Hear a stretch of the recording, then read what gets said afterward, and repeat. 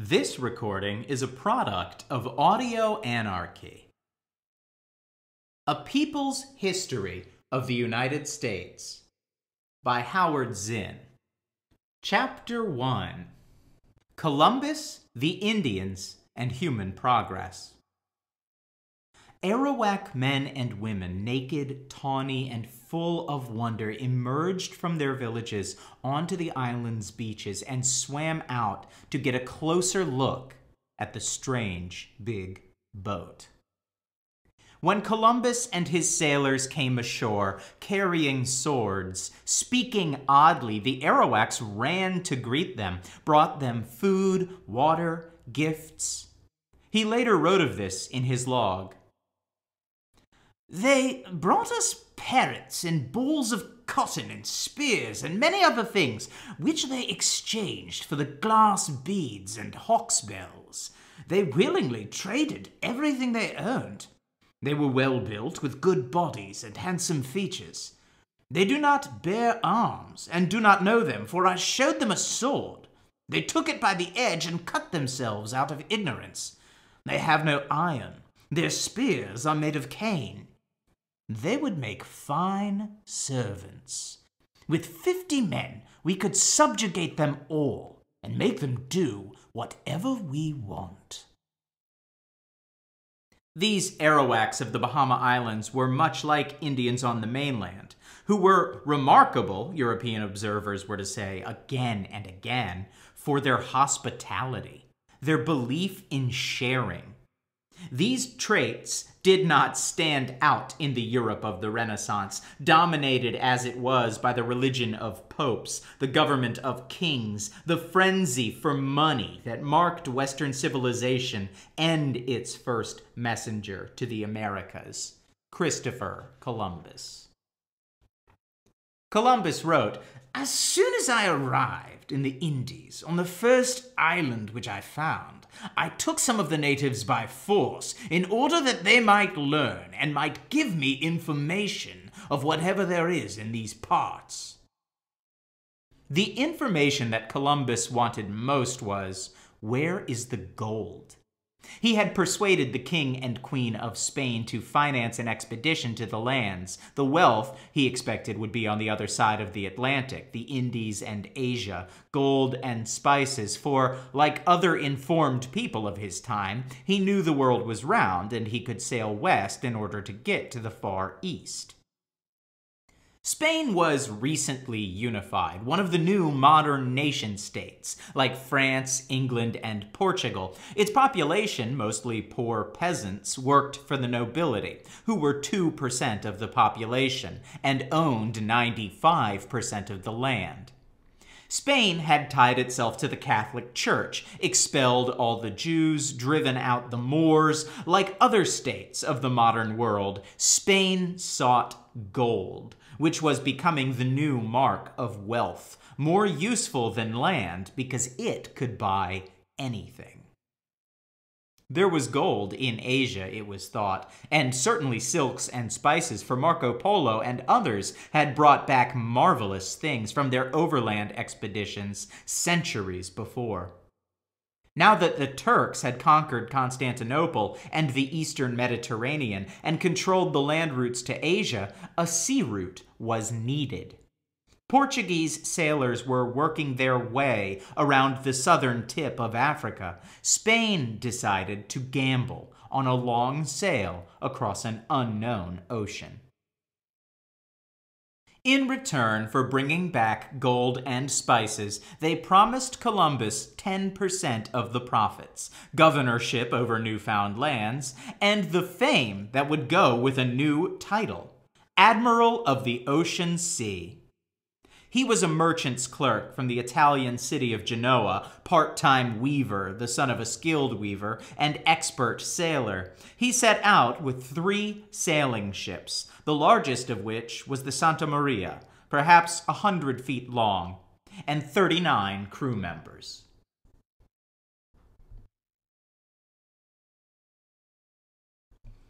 Columbus would never have made it to Asia, which was thousands of miles farther away than he had calculated, imagining a smaller world. He would have been doomed by that great expanse of sea, but he was lucky. 1/4 of the way there, he came upon an unknown, uncharted land that lay between Europe and Asia, the Americas. It was early October 1492, and 33 days since he and his crew had left the Canary Islands, off the Atlantic coast of Africa. Now they saw branches and sticks floating in the water. They saw flocks of birds. These were signs of land. Then, on October 12th, a sailor called Rodrigo saw the early morning moon shining on white sands and cried out. It was an island in the Bahamas, the Caribbean Sea. The first man to sight land was supposed to get a yearly pension of 10,000 maravedis for life, but Rodrigo never got it. Columbus claimed he had seen a light the evening before. He got that reward. So, approaching land, they were met by the Arawak Indians who swam out to greet them. The Arawaks lived in village communes, had a developed agriculture of corn, yams, cassava. They could spin and weave, but they had no horses or work animals. They had no iron, but they wore tiny gold ornaments on their ears. This was to have enormous consequences. It led Columbus to take some of them aboard ship as prisoners because he insisted that they guide him to the source of the gold. He then sailed to what is now Cuba, then to Hispaniola, the island which today consists of Haiti and the Dominican Republic. There, bits of visible gold in the rivers and a gold mask presented to Columbus by a local Indian chief led to wild visions of gold fields. On Hispaniola, out of the timbers from the Santa Maria, which had run aground, Columbus built a fort, the first European military base in the Western Hemisphere.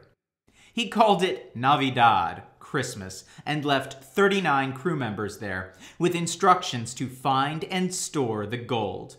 He took more Indian prisoners and put them aboard his 2 remaining ships. At one part of the island, he got into a fight with Indians who refused to trade as many bows and arrows as he and his men wanted.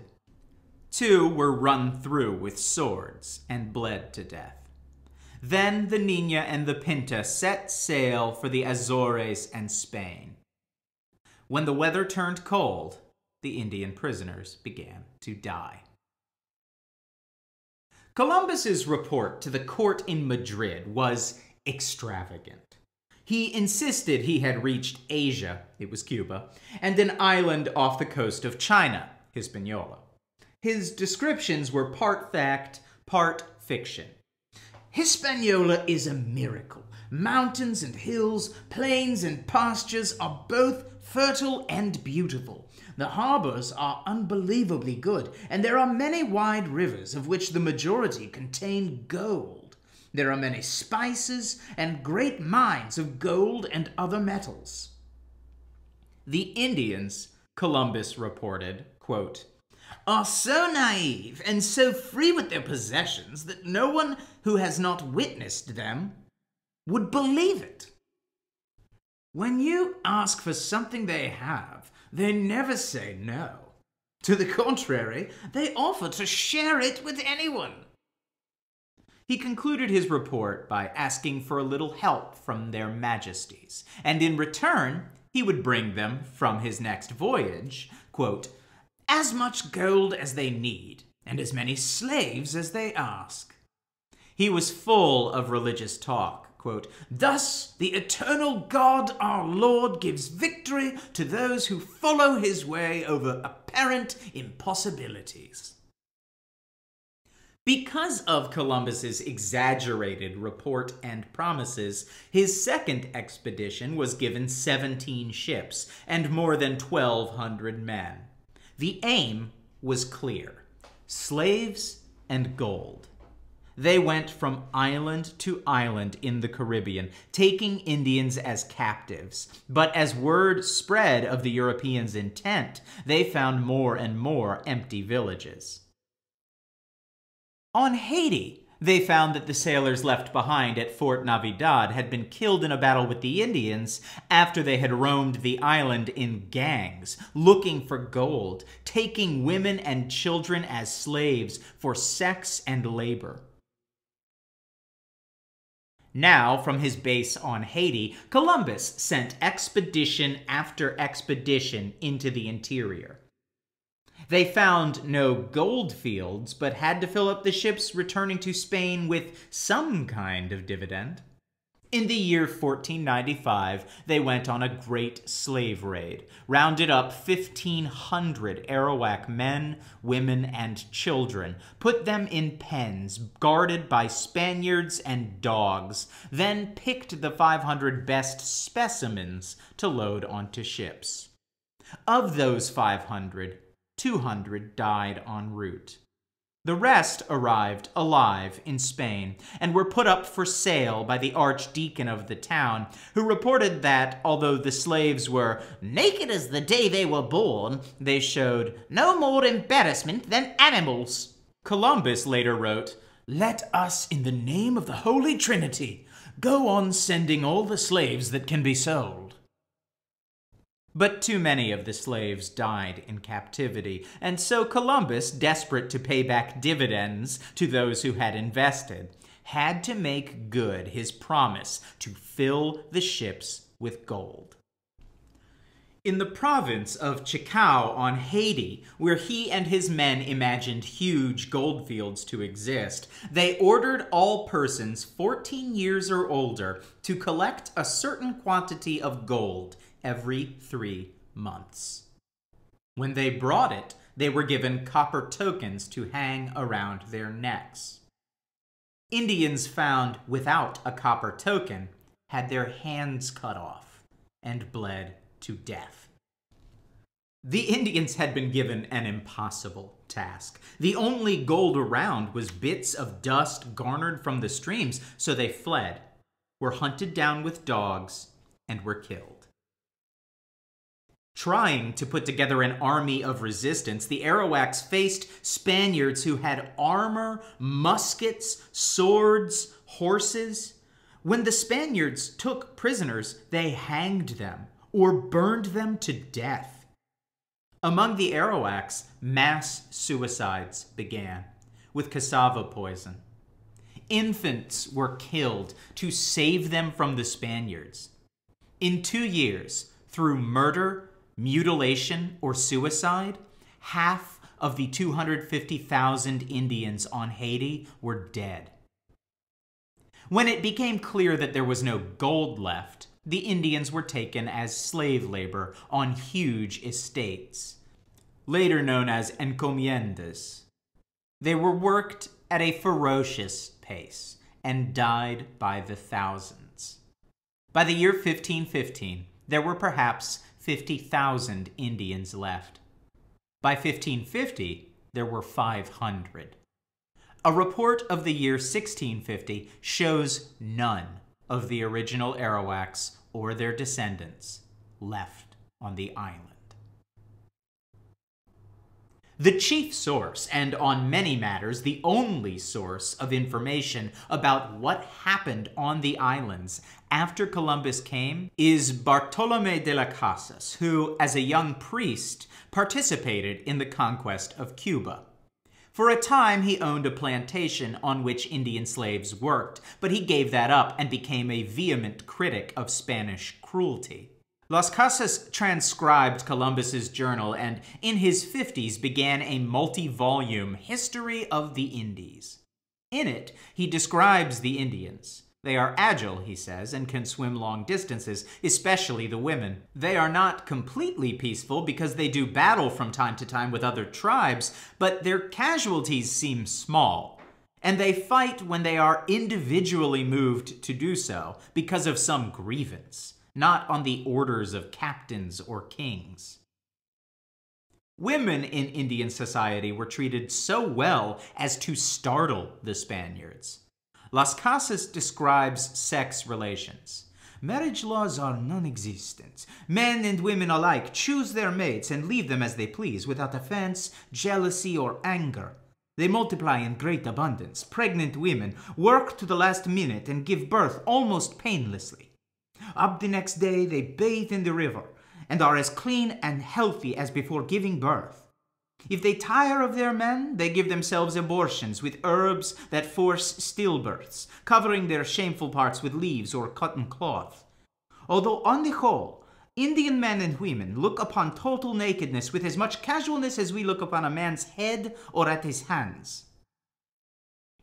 The Indians, Las Casas says, have no religion, at least no temples. They live in, quote, large communal bell-shaped buildings, housing up to 600 people at one time. Made of very strong wood and roofed with palm leaves, they prize bird feathers of various colors, beads made of fish bones, and green and white stones with which they adorn their ears and lips. But they put no value on gold or other precious things. They lack all manner of commerce, neither buying nor selling, and rely exclusively on their natural environment for maintenance. They are extremely generous with their possessions, and by the same token, covet the possessions of their friends and expect the same degree of liberality. In Book 2 of his History of the Indies, Las Casas, who at first urged replacing Indians by black slaves, thinking they were stronger and would survive, but later relented when he saw the effects on blacks, tells about the treatment of the Indians by the Spaniards. It is a unique account and deserves to be quoted at length. Quote, endless testimonies prove the mild and pacific temperament of the natives, but our work was to exasperate, ravage, kill, mangle, and destroy. Small wonder, then, if they tried to kill one of us now and then. The admiral, it is true, was blind as those who came after him. And he was so anxious to please the king that he committed irreparable crimes against the Indians.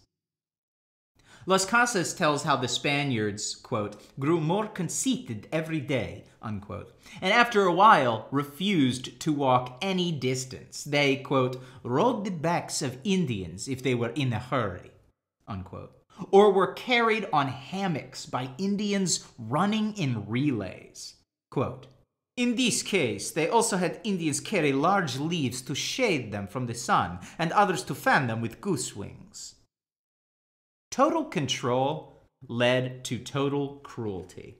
The Spaniards, quote, thought nothing of knifing Indians by tens and twenties, and of cutting slices off them to test the sharpness of their blades.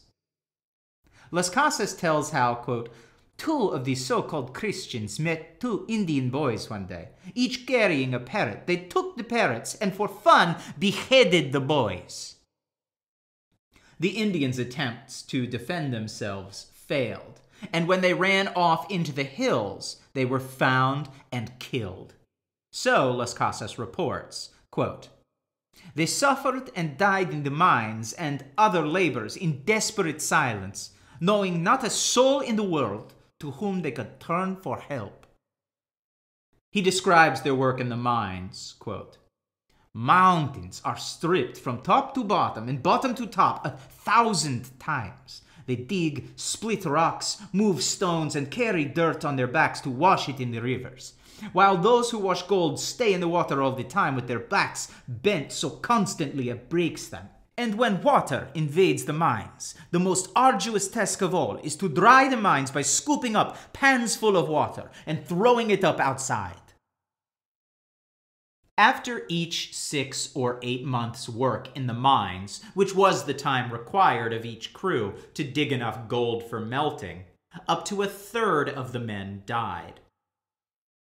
While the men were sent many miles to the mines, the wives remained to work the soil, forced into the excruciating job of digging and making thousands of hills for cassava plants. The husbands and wives were together only once every 8 or 10 months, and when they met, they were so exhausted and depressed on both sides, they ceased to procreate. As for the newly born, they died early because their mothers, overworked and famished, had no milk to nurse them. And for this reason, while I was in Cuba, 7,000 children died in 3 months. Some mothers even drowned their babies from sheer desperation. In this way, Husbands died in the mines, wives died at work, and children died from lack of milk. In a short time, this land, which was so great, so powerful, and fertile, was depopulated. My eyes have seen these acts so foreign to human nature, and now I tremble as I write. When he arrived on Hispaniola in 1508, Las Casas says, quote, "There were 60,000 people living on this island, including the Indians, so that from 1494 to 1508, over 3 million people had perished from the war, slavery, and the mines. Who in future generations will believe this? I myself, writing it as a knowledgeable eyewitness, can hardly believe it." Thus began the history, 500 years ago, of the European invasion of the Indian settlements in the Americas. That beginning, when you read Las Casas, even if his figures are exaggerations, were there 3 million Indians to begin with, as he says, or less than 1 million, as some historians have calculated, or 8 million, as others now believe, is conquest, slavery, death. When we read the history books given to children in the United States, it all starts with heroic adventure. There is no bloodshed, and Columbus Day is a celebration. Past the elementary and high schools, there are only occasional hints of something else. Samuel Eliot Morison, the Harvard historian, was the most distinguished writer on Columbus, the author of a multi-volume biography, and was himself a sailor who retraced Columbus's route across the Atlantic. In his popular book, Christopher Columbus, Mariner, written in 1954, he tells about the enslavement and the killing. Quote, "The cruel policy initiated by Columbus and pursued by his successors resulted in complete genocide." That is on one page, buried halfway into the telling of a grand romance. In the book's last paragraph, Morison sums up his view of Columbus. Quote, "He had his faults and defects, but they were largely the defects of the qualities that made him great. His indomitable will, his superb faith in God and in his own mission as the Christ-bearer to lands beyond the seas, his stubborn persistence despite neglect, poverty, and discouragement.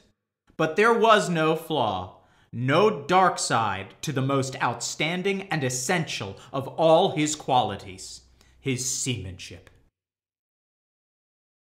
One can lie outright about the past, or one can omit facts which might lead to unacceptable conclusions. Morison does neither. He refuses to lie about Columbus. He does not omit the story of mass murder. Indeed, he describes it with the harshest word one can use, genocide. But he does something else. He mentions the truth quickly and goes on to other things more important to him.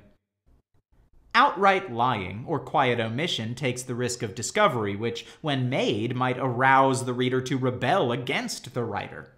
To state the facts, however, and then to bury them in a mass of other information, is to say to the reader with a certain infectious calm, "Yes, mass murder took place, but it's not that important. It should weigh very little in our final judgments. It should affect very little what we do in the world." It is not that the historian can avoid emphasis of some facts and not of others. This is as natural to him as to the map maker, who, in order to produce a usable drawing for practical purposes, must first flatten and distort the shape of the earth, then choose out of the bewildering mass of geographic information those things needed for the purpose of this or that particular map. My argument cannot be against selection, simplification, emphasis, which are inevitable for both cartographers and historians, but the map maker's distortion is a technical necessity for a common purpose shared by all people who need maps. The historian's distortion is more than technical, it is ideological. It is released into a world of contending interests, where any chosen emphasis supports, whether the historian means to or not, some kind of interest, whether economic or political or racial or national or sexual.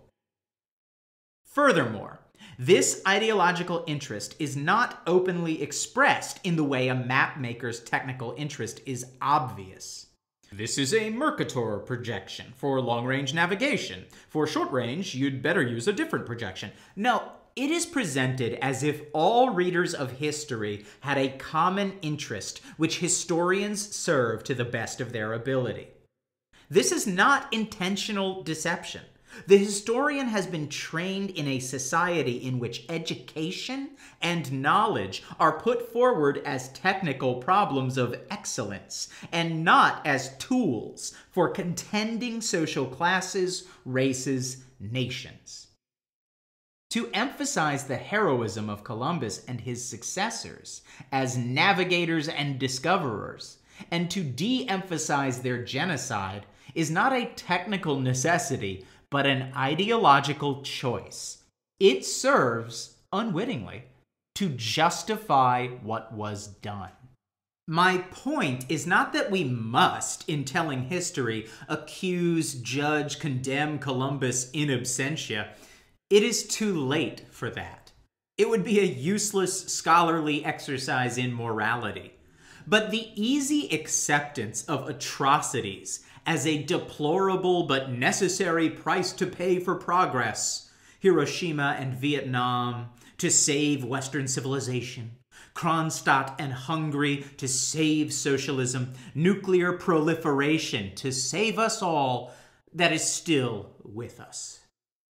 One reason these atrocities are still with us is that we have learned to bury them in a mass of other facts, as radioactive wastes are buried in containers in the earth. We have learned to give them exactly the same proportion of attention that teachers and writers often give them in the most respectable of classrooms and textbooks. This learned sense of moral proportion, coming from the apparent objectivity of the scholar, is accepted more easily when it comes from politicians at press conferences. It is therefore more deadly. The treatment of heroes, Columbus, and their victims, the Arawaks, the quiet acceptance of conquest and murder in the name of progress, is only one aspect of a certain approach to history in which the past is told from the point of view of governments, conquerors, diplomats, leaders. It is as if they, like Columbus, deserve universal acceptance, as if they, the Founding Fathers, Jackson, Lincoln, Wilson, Roosevelt, Kennedy, the leading members of Congress, the famous justices of the Supreme Court, represent the nation as a whole. The pretense is that there really is such a thing as the United States, subject to occasional conflicts and quarrels, but fundamentally a community of people with common interests. It is as if there really is a national interest represented in the Constitution, in territorial expansion, in the laws passed by Congress, the decisions of the courts, the development of capitalism, the culture of education, and the mass media. History is the memory of states, wrote Henry Kissinger in his first book, A World Restored, in which he proceeded to tell the history of 19th century Europe from the viewpoint of the leaders of Austria and England, ignoring the millions who suffered from those statesmen's policies. From his standpoint, the peace that Europe had before the French Revolution was restored by the diplomacy of a few national leaders. But for factory workers in England, farmers in France, colored people in Asia and Africa, women and children everywhere except in the upper classes, it was a world of conquest, violence, hunger, exploitation, a world not restored, but disintegrated. My viewpoint in telling the history of the United States is different. That we must not accept the memory of states as our own. Nations are not communities, and never have been.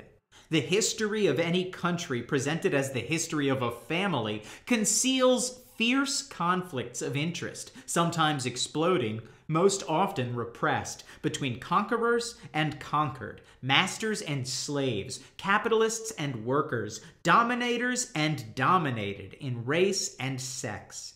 And in such a world of conflict, a world of victims and executioners, it is the job of thinking people, as Albert Camus suggested, not to be on the side of the executioners.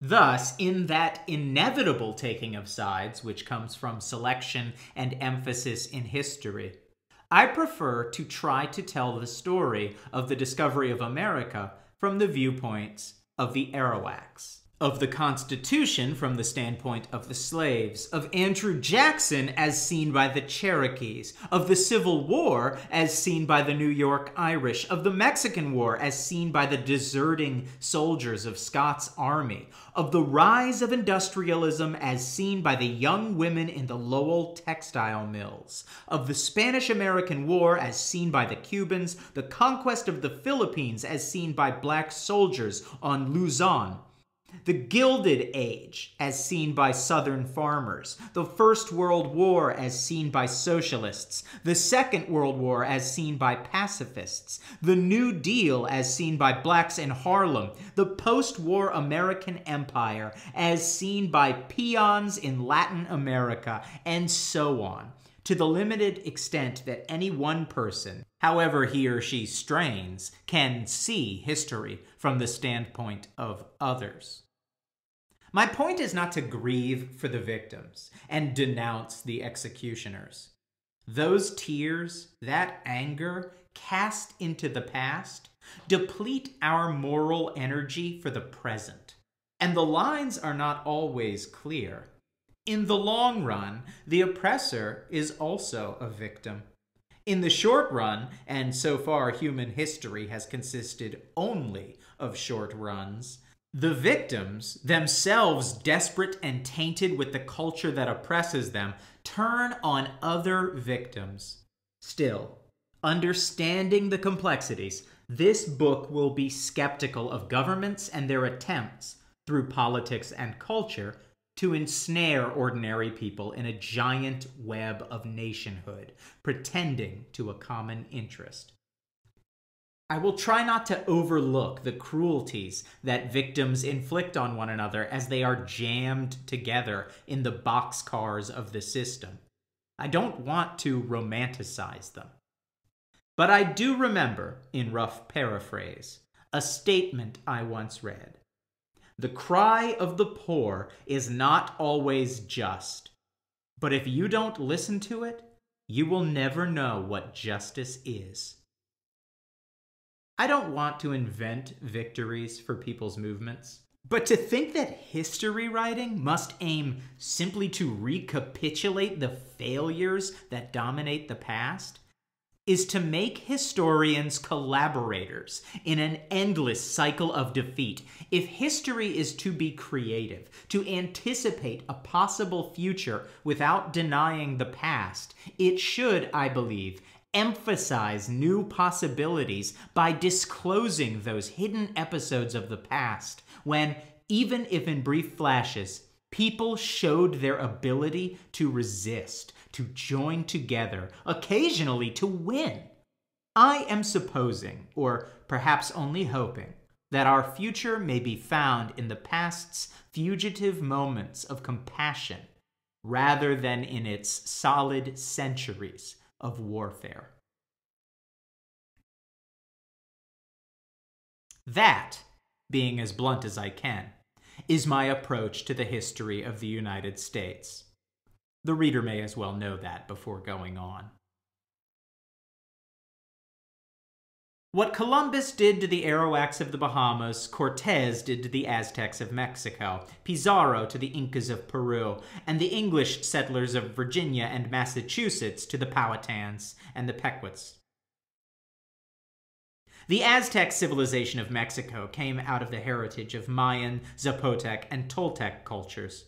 It built enormous constructions from stone tools and human labor, developed a writing system and a priesthood.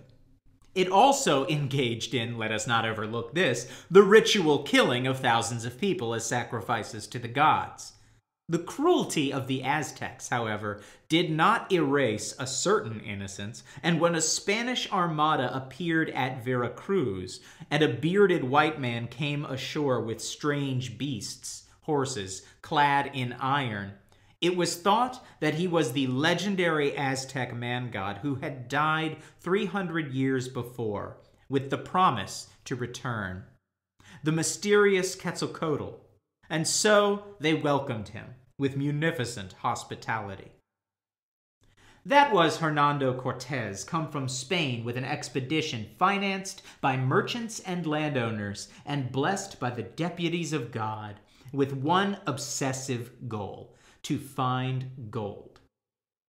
In the mind of Montezuma, the king of the Aztecs, there must have been a certain doubt about whether Cortez was indeed Quetzalcoatl, because he sent 100 runners to Cortez bearing enormous treasures, gold and silver wrought into objects of fantastic beauty, but at the same time begging him to go back. The painter Durer, a few years later, described what he saw just arrived in Spain from that expedition: a sun of gold, a moon of silver, worth a fortune.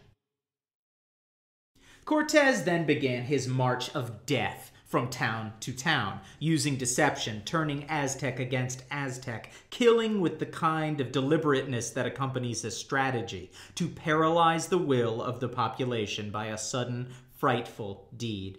And so, in Cholula, he invited the headmen of the Cholula nation to the square, and when they came, with thousands of unarmed retainers, Cortez's small army of Spaniards posted around the square with cannon, armed with crossbows, mounted on horses, massacred them down to the last man. Then they looted the city and moved on. When their cavalcade of murder was over, they were in Mexico City, Montezuma was dead, and the Aztec civilization, shattered, was in the hands of the Spaniards. All this is told in the Spaniards' own accounts. In Peru, that other Spanish conquistador, Pizarro, used the same tactics and for the same reasons. The frenzy in the early capitalist states of Europe for gold, for slaves, for products of the soil, to pay the bondholders and stockholders of the expeditions, to finance the monarchical bureaucracies rising in Western Europe, to spur the growth of the new money economy rising out of feudalism, to participate in what Karl Marx would later call the primitive accumulation of capital. These were the violent beginnings of an intricate system of technology, business, politics, and culture that would dominate the world for the next 5 centuries. In the North American English colonies, the pattern was set early, as Columbus had set it in the islands of the Bahamas.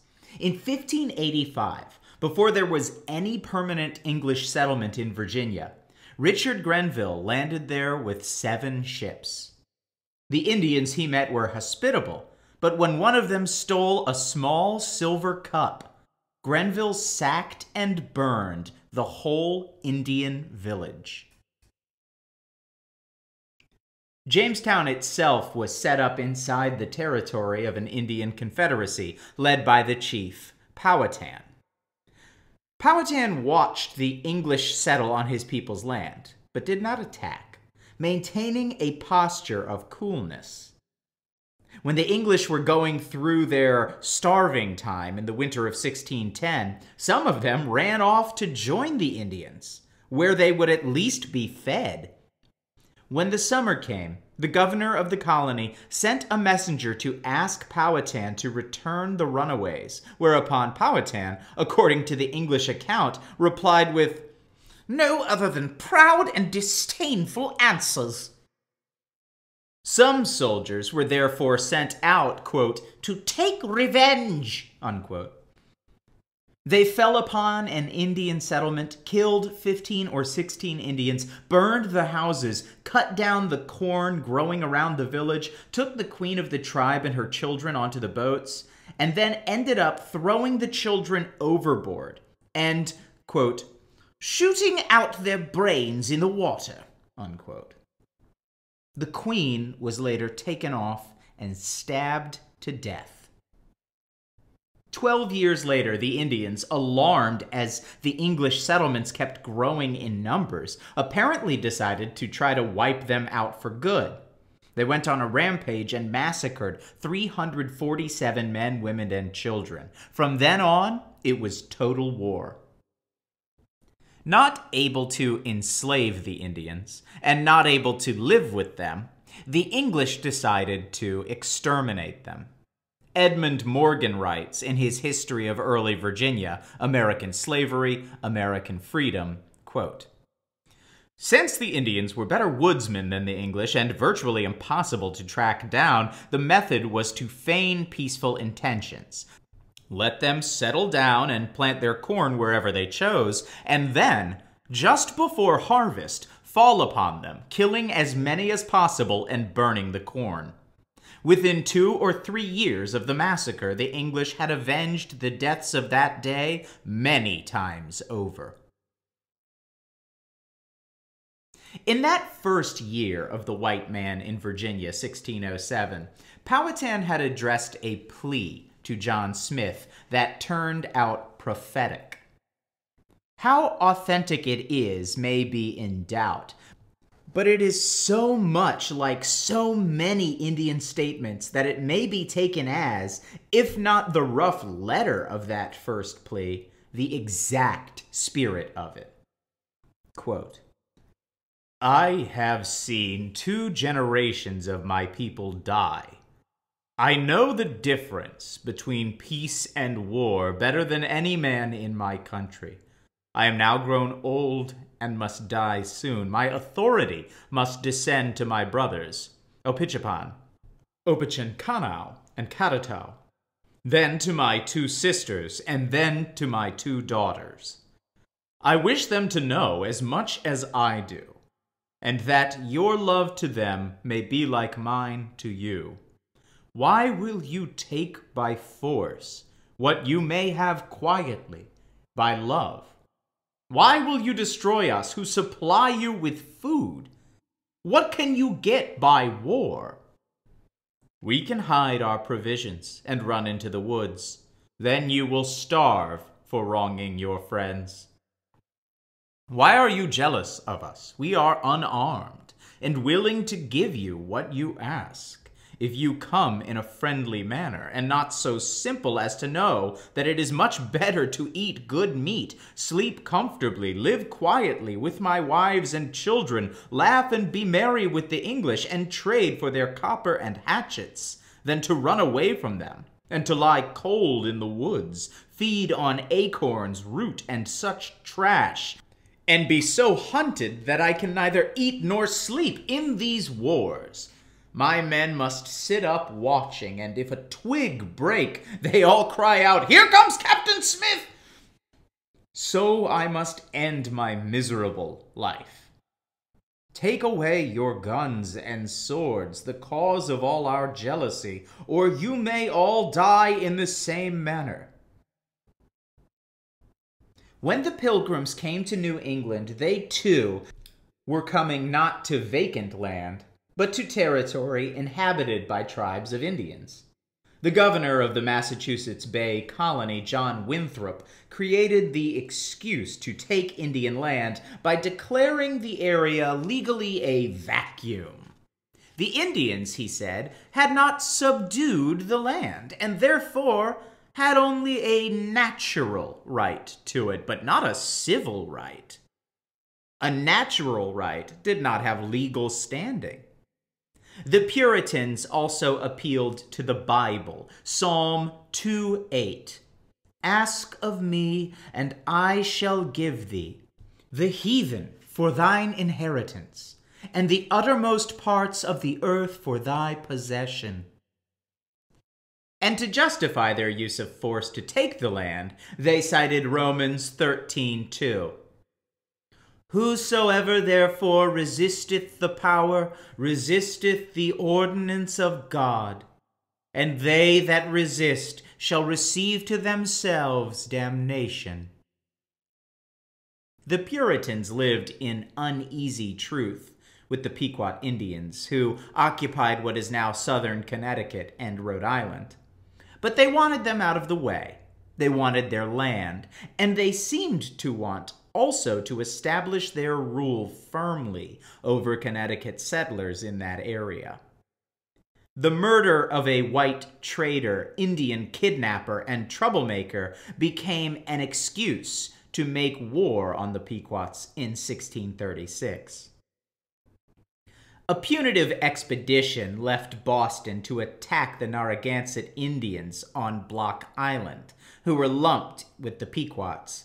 As Governor Winthrop wrote, "They had commission to put to death the men of Block Island, but to spare the women and children, and to bring them away, and to take possession of the island, and from thence to go to the Pequots, to demand the murderers of Captain Stone and other English, and 1,000 fathom of wampum for damages, etc., and some of their children as hostages, which, if they should refuse, they were to obtain by force." The English landed and killed some Indians, but the rest hid in thick forests of the island, and the English went from one deserted village to the next, destroying crops. Then they sailed back to the mainland and raided Pequot villages along the coast, destroying crops again. One of the officers of that expedition, in his account, gives some insight into the Pequots they encountered. Quote, "The Indians spying of us came running in multitudes along the waterside, crying, 'What cheer, Englishmen? What cheer? What do you come for?' They, not thinking we intended war, went on cheerfully." So the war with the Pequots began. Massacres took place on both sides. The English developed a tactic of warfare used earlier by Cortés and later in the 20th century even more systematically. Deliberate attacks on non-combatants for the purpose of terrorizing the enemy. This is ethnohistorian Francis Jennings' interpretation of Captain John Mason's attack on a Pequot village on the Mystic River near Long Island Sound. Quote, "Mason proposed to avoid attacking Pequot warriors, which would have overtaxed his unseasoned, unreliable troops. Battle, as such, was not his purpose. Battle is only one of the ways to destroy an enemy's will to fight. Massacre can accomplish the same end with less risk, and Mason had determined that massacre would be his objective." So the English set fire to the wigwams of the village.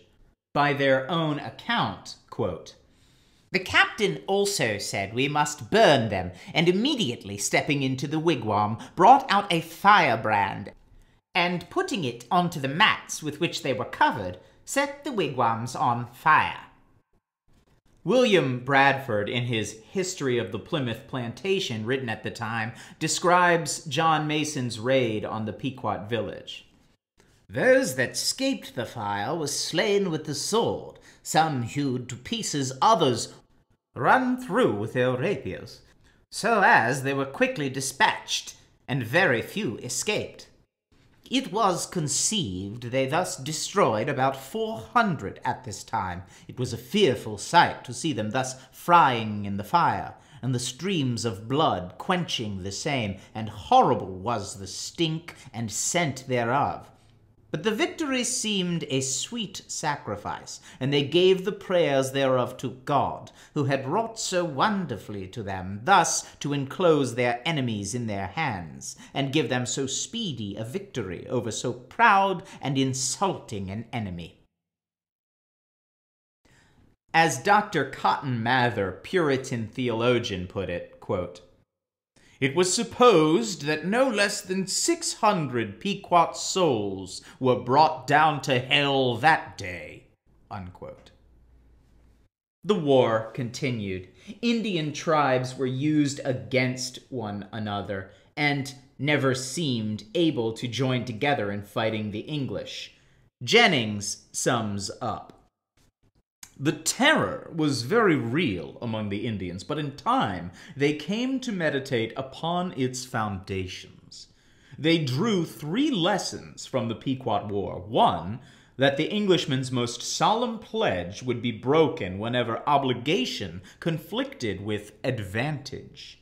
2, that the English way of war had no limit of scruple or mercy. And 3, that weapons of Indian making were almost useless against weapons of European manufacture. These lessons the Indians took to heart." A footnote in Virgil Vogel's book, This Land Was Ours, 1972, says, quote, "The official figure on the number of Pequots now in Connecticut is 21 persons." Unquote. 40 years after the Pequot War, Puritans and Indians fought again. This time, it was the Wampanoags, occupying the south shore of Massachusetts Bay, who were in the way, and also beginning to trade some of their land to people outside the Massachusetts Bay colony. Their chief, Massasoit, was dead. His son, Wamsuta, had been killed by Englishmen, and Wamsuta's brother, Metacom, later to be called King Philip by the English, became chief. The English found their excuse, a murder which they attributed to Metacom, and they began a war of conquest against the Wampanoags, a war to take their land. They were clearly the aggressors, but claimed they attacked for preventative purposes. As Roger Williams, more friendly to the Indians than most, put it, quote, "All men of conscience or prudence ply to windward to maintain their wars to be defensive." Jennings says the elite of the Puritans wanted the war. The ordinary white Englishman did not want it and often refused to fight. The Indians certainly did not want war, but they matched atrocity with atrocity. When it was over in 1676, the English had won, but their resources were drained. They had lost 600 men. 3,000 Indians were dead, including Metacom himself, yet the Indian raids did not stop. For a while, the English tried softer tactics, but ultimately it was back to annihilation. The Indian population of 10 million that lived north of Mexico when Columbus came would ultimately be reduced to less than 1 million. Huge numbers of Indians would die from diseases introduced by the whites. A Dutch traveler in New Netherland wrote in 1656 that, quote, "The Indians affirm that before the arrival of the Christians and before the smallpox broke out amongst them, they were 10 times as numerous as they are now, and that their population had been melted down by this disease, whereof 9/10 of them have died." When the English first settled Martha's Vineyard in 1642, the Wampanoags there numbered perhaps 3,000. There were no wars on that island, but by 1764, only 313 Indians were left there. Similarly, Block Island Indians numbered perhaps 1,200 to 1,500 in 1662, and by 1774, they were reduced to 51. Behind the English invasion of North America, behind their massacre of Indians, their deception, their brutality, was that special, powerful drive born in civilizations based on private property. It was a morally ambiguous drive. The need for space, for land, was a real human need. But in conditions of scarcity, in a barbarous epoch of history ruled by competition, this human need was transformed into the murder of whole peoples. Roger Williams said it was, quote, "A depraved appetite after the great vanities, dreams, and shadows of this vanishing life, great portions of land in this wilderness, as if men were in as great necessity and danger for want of great portions of land as poor, hungry, thirsty seamen have after a sick and stormy, a long and starving passage. This is one of the gods of New England, which the living and most high eternal will destroy and famish."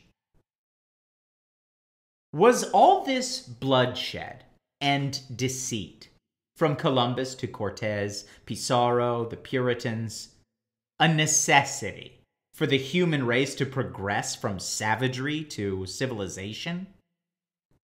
Was Morrison right in burying the story of genocide inside a more important story of human progress? Perhaps a persuasive argument can be made, as it was made by Stalin when he killed peasants for industrial progress in the Soviet Union, as it was made by Churchill explaining the bombings of Dresden and Hamburg, and Truman explaining Hiroshima. But how can the judgment be made if the benefits and losses cannot be balanced, because the losses are either unmentioned or mentioned quickly? That quick disposal might be acceptable, unfortunate, yes, but it had to be done, to the middle and upper classes of the conquering and advanced countries.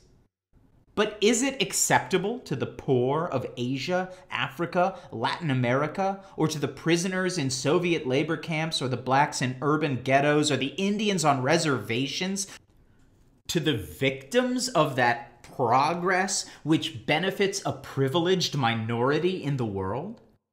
Was it acceptable or just inescapable to the miners and railroaders of America, the factory hands, the men and women who died by the hundreds of thousands from accidents or sickness where they worked or where they lived, casualties of progress?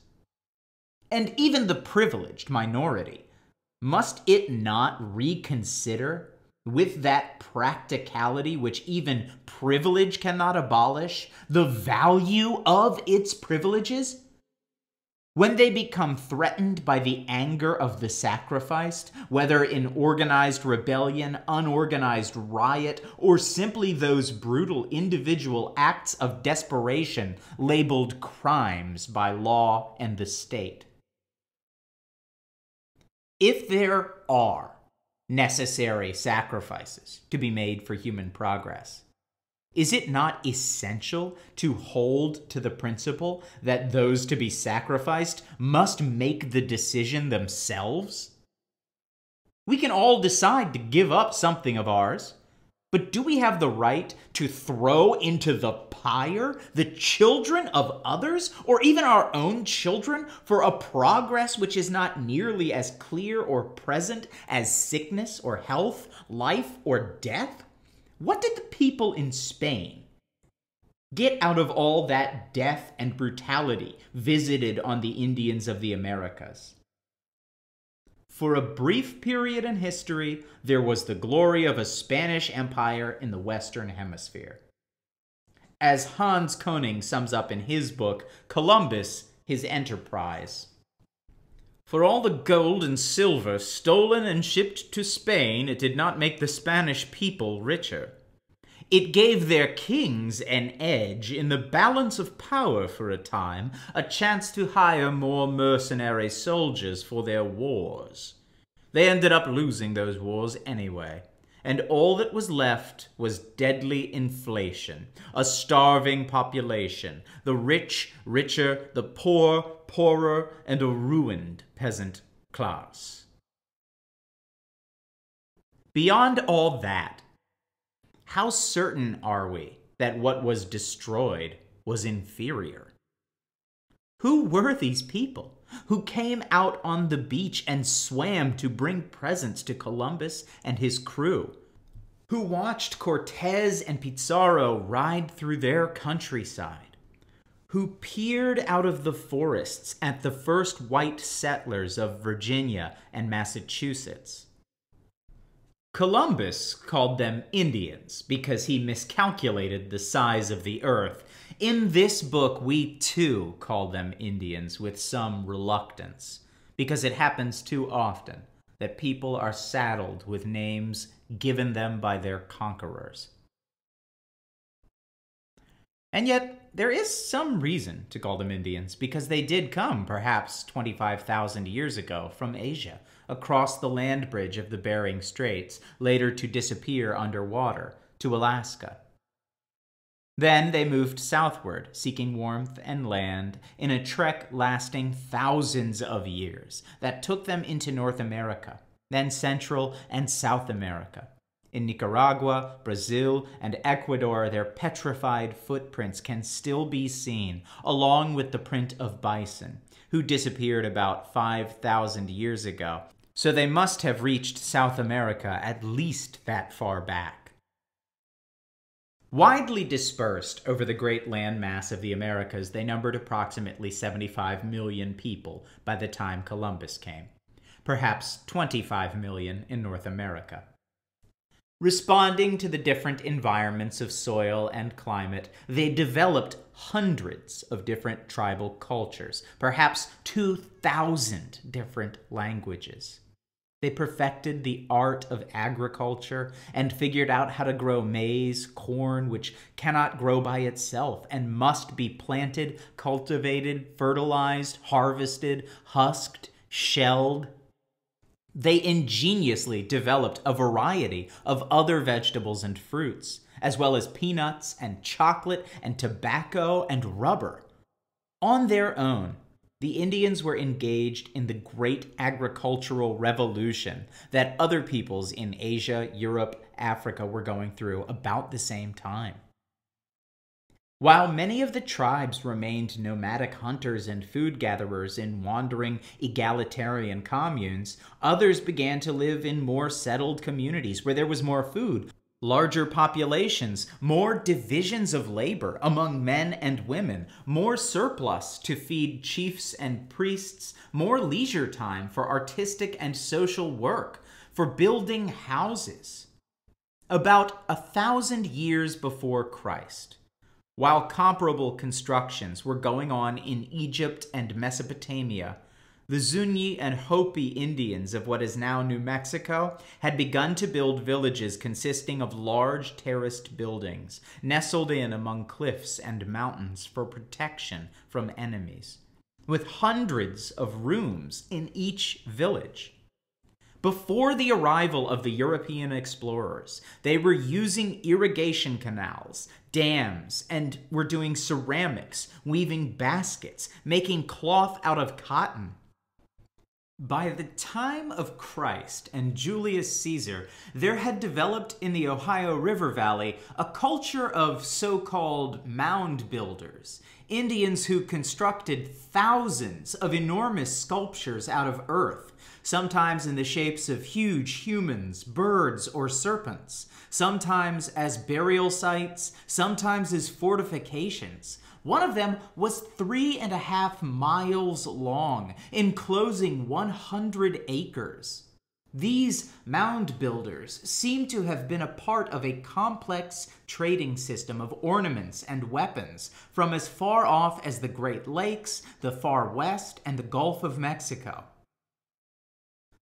About AD 500, as this mound builder culture of the Ohio Valley was beginning to decline, another culture was developing westward. In the valley of the Mississippi, centered on what is now St. Louis. It had an advanced agriculture, included thousands of villages, and also built huge earthen mounds as burial and ceremonial places near a vast Indian metropolis that may have had 30,000 people. The largest mound was 100 feet high, with a rectangular base larger than that of the Great Pyramid of Egypt.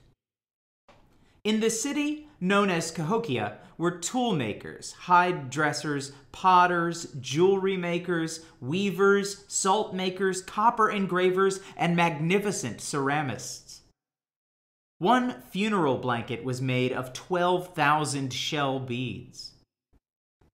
From the Adirondacks to the Great Lakes, in what is now Pennsylvania and Upper New York, lived the most powerful of the northeastern tribes, the League of the Iroquois, which included the Mohawks, people of the Flint, Oneidas, people of the Stone, Onondagas, people of the Mountain, Cayugas, people at the Landing, and Senecas, Great Hill people.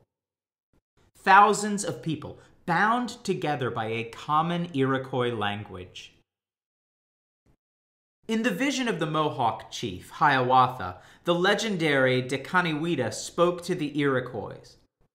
We bind ourselves together by taking hold of each other's hands so firmly and forming a circle so strong that if a tree should fall upon it, it could not shake nor break it, so that our people and grandchildren shall remain in the circle in security, peace, and happiness.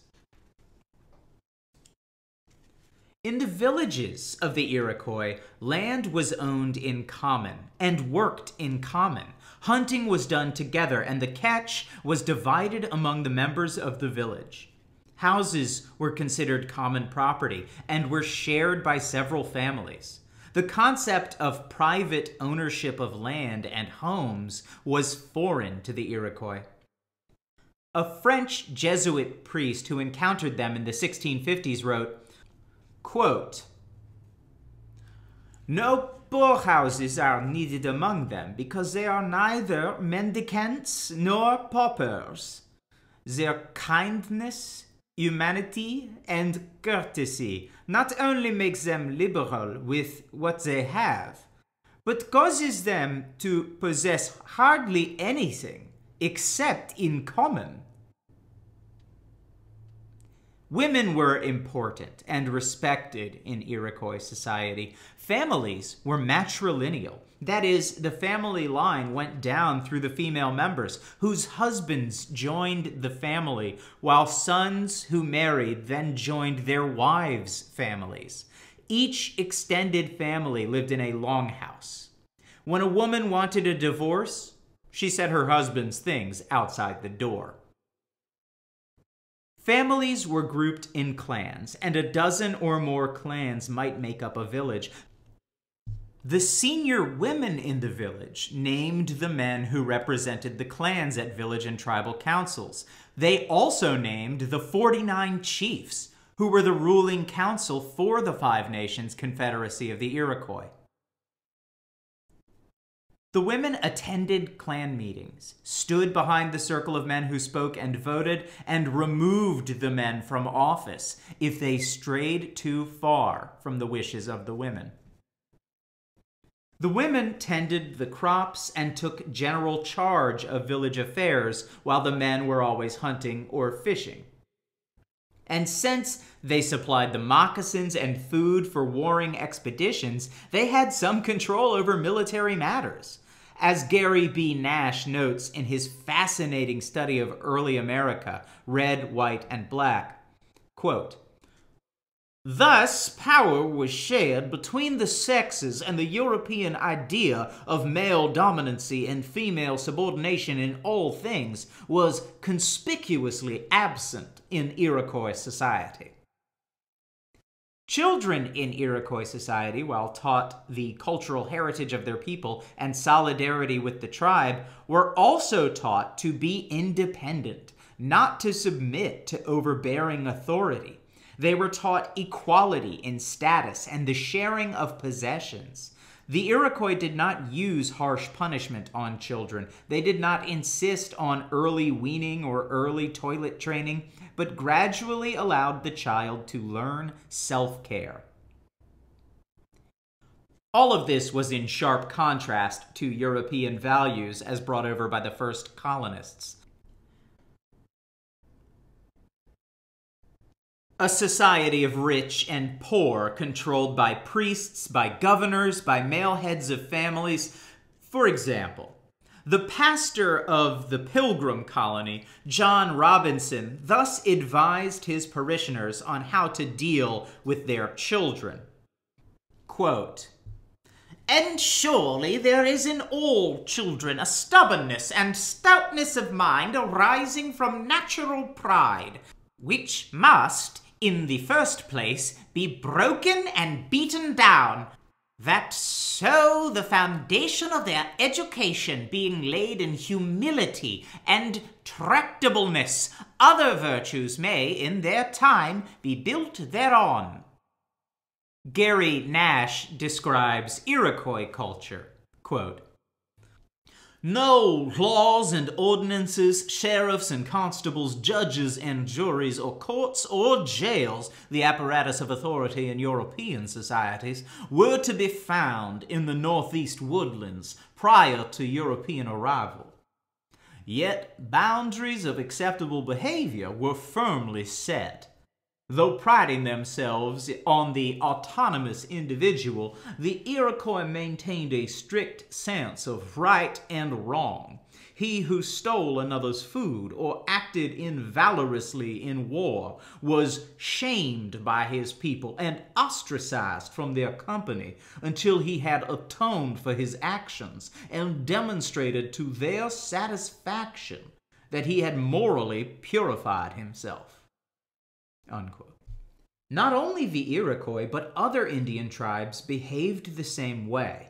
In 1635, Maryland Indians responded to the governor's demand that if any of them killed an Englishman, the guilty one should be delivered up for punishment according to English law. The Indians said, quote, "It is the manner among us Indians that if any such accident happen, we do redeem the life of a man that is so slain with a 100 arms length of beads.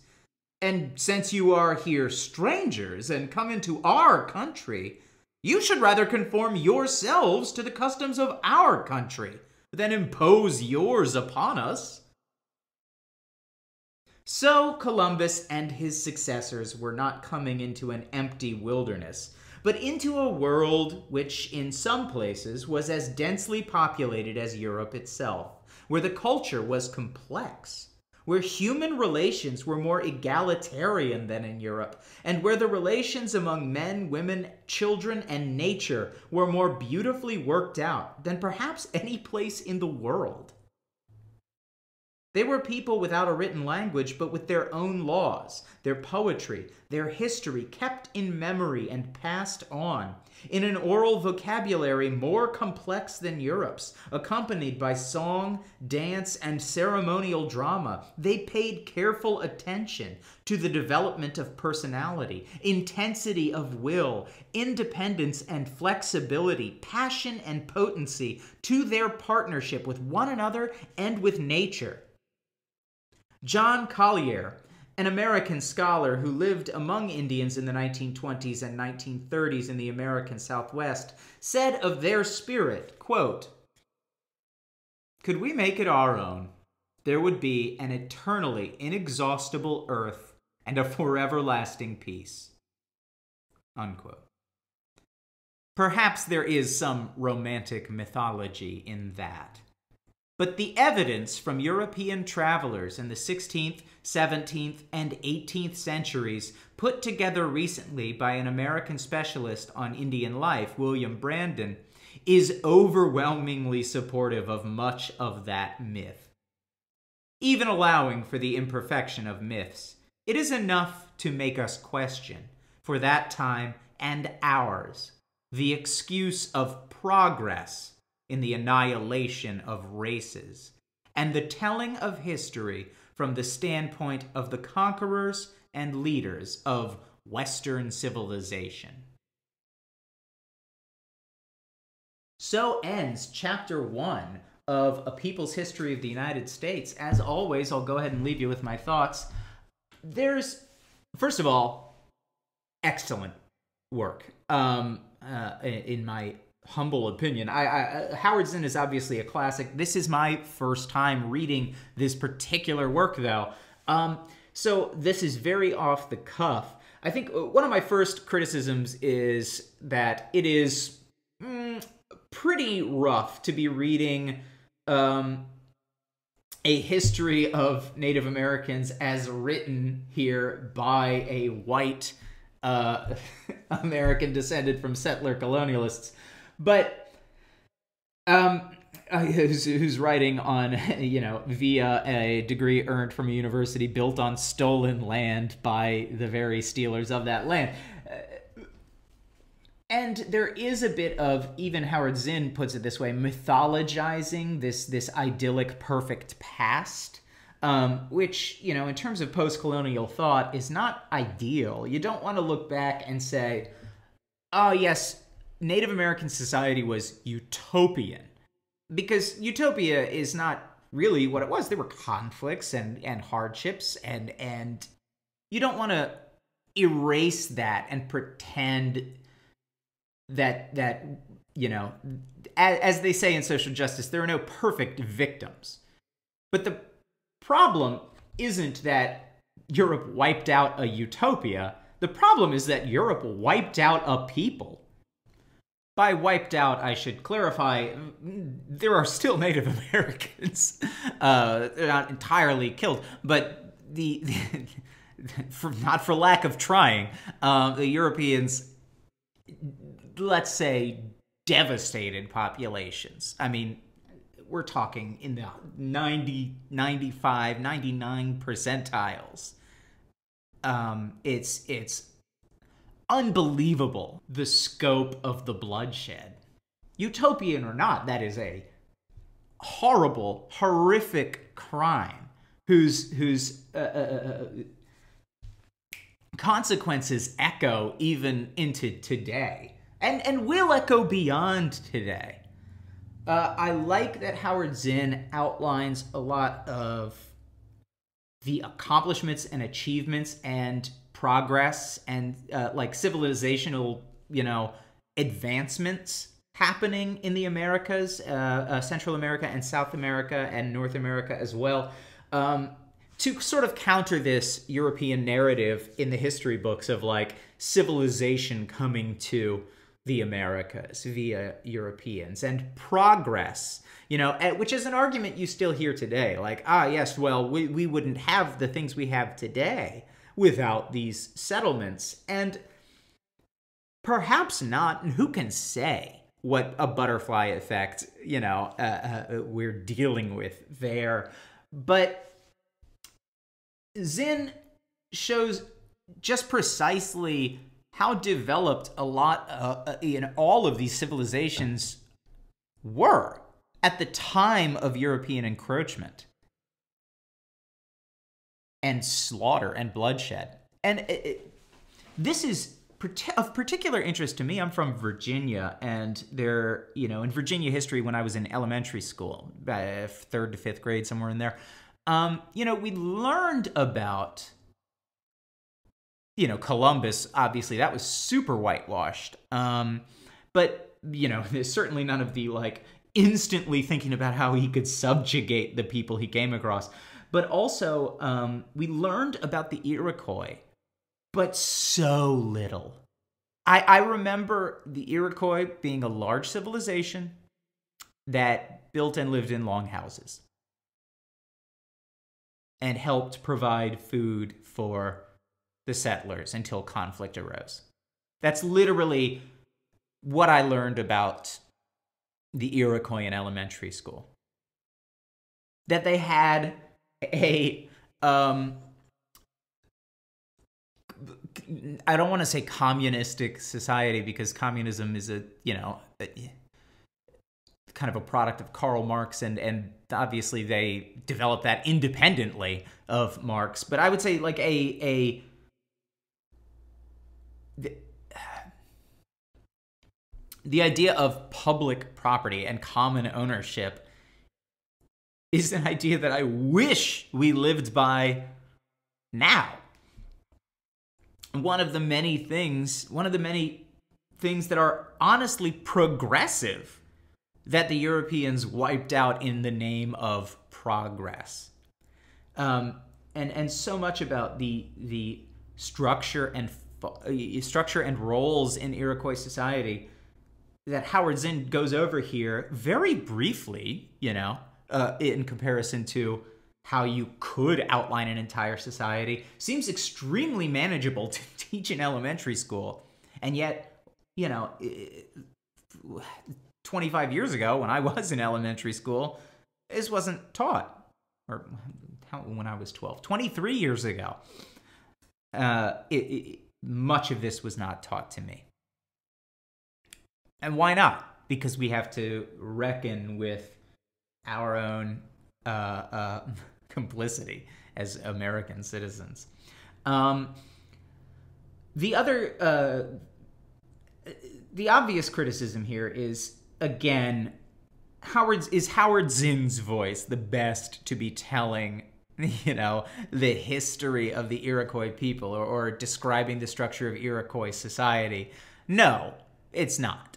Now, of course, this book is published in 1980, and at that point, it's hard to break through the publishing industry unless you're a white man. It's still hard to break through the publishing industry unless you're a white man.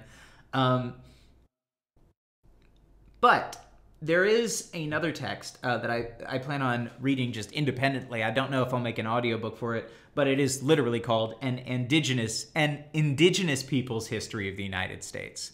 You may wish to look into that if you'd like to read a more authoritative voice than Zinn's. Obviously, the language of the book is a bit dated. Indians is not a term that has any accuracy. And Zinn says in his book, too often people are given the names that their conquerors give them. Well, Zinn, maybe look into it and have some consultants, like some consulting Native Americans who could maybe give you some guidance on what to say. Put that in a footnote. It's not that hard. Anyhow, I was planning on making this the first 3 chapters, but it seems that the first chapter is plenty long. That's going to do it for me. Go ahead and get out there and seize the means of production, my little anarchist friends.